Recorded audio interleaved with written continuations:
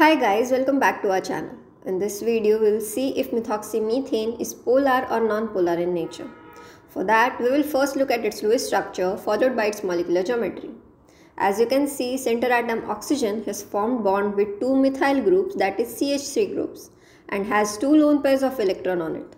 The electronegativity of carbon is 2.5, that of oxygen is 3.5 and that of hydrogen is 2.1.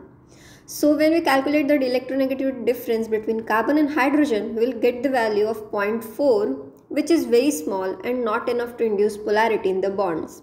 So each carbon-hydrogen bonds are non-polar. On the other hand, the electronegativity difference between carbon and oxygen is 1 and high enough to induce polarity.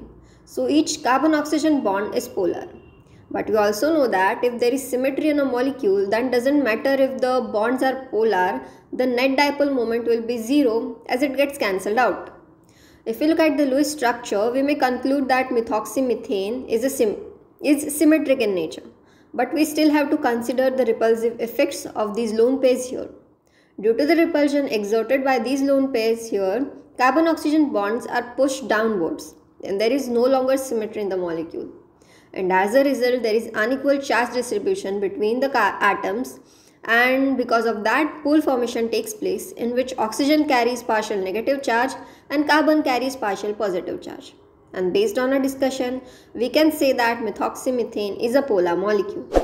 For more such videos, make sure to subscribe our channel and thank you for watching.